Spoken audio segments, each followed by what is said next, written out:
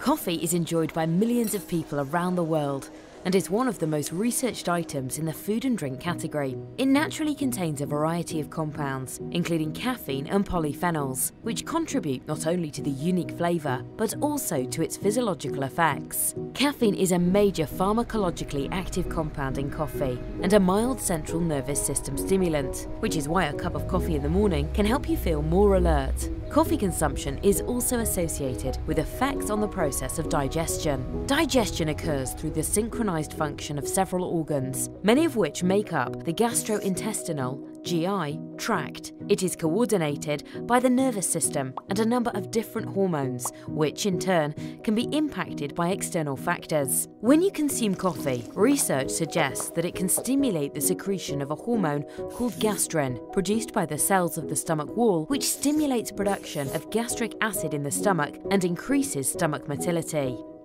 A common question among consumers is whether coffee is associated with heartburn or gastroesophageal reflux disease, or GORD. Heartburn is a symptom of acid reflux, which can cause pain or burning in the upper abdomen. GORD, on the other hand, is a more severe condition, of which acid reflux, heartburn, is a symptom. In addition to frequent heartburn, GORD symptoms may include regurgitation of food or liquid and difficulty swallowing or a cough. The link between coffee consumption and GORD has been an active area of research. While a small number of studies have suggested an association between coffee drinking and GORD, the majority of studies reviewed suggest that coffee is not a major trigger on these conditions. The fact is that GORD is a complex condition, and it is difficult to identify a specific cause in an individual. Links have been made to many different food and drink items, including spicy dishes, beer, wine, carbonated soft drinks, and chocolate, all with having a higher level of obesity or higher body mass index.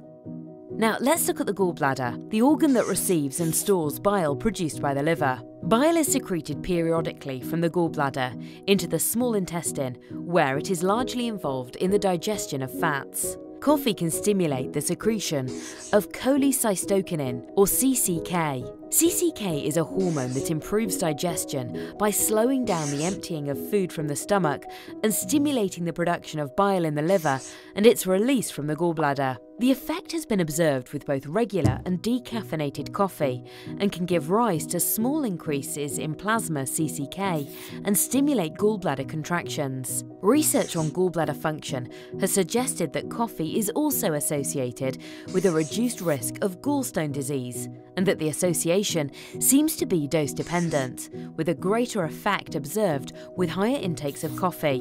Although the mechanisms are unclear, caffeine is likely to be key, as the effect is not observed with decaffeinated coffee. Furthermore, caffeine has been shown to enhance the contraction of the gallbladder, which could contribute to a reduced risk of gallstones. CCK has also been shown to stimulate secretions of the pancreas, which sits alongside the duodenum and is responsible for releasing enzymes for the digestion of proteins, carbohydrates, and lipids. Research has suggested that coffee consumption may be associated with a reduced risk of pancreatitis. As ingested food moves through the digestive system and into the lower GI tract, the rate that it moves is determined by colonic motility. This process needs to be carefully balanced to ensure waste is excreted correctly and to avoid complications associated with either constipation or diarrhea. Although the effects will vary from person to person, coffee seems to stimulate motility in the colon to a greater extent than both decaffeinated coffee and water.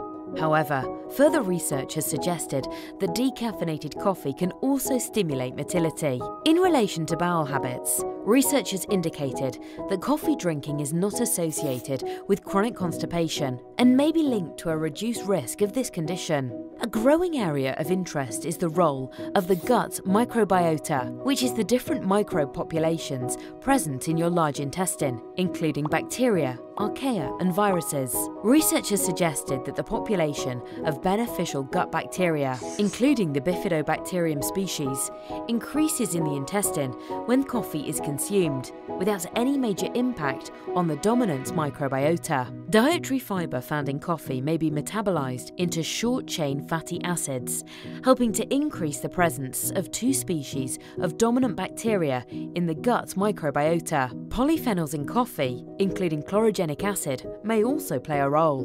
While further research is needed in many areas, it is clear that coffee interacts with various aspects of the digestive process and has some beneficial effects. This remains an interesting and evolving area of research. To find out more, please visit coffeeandhealth.org.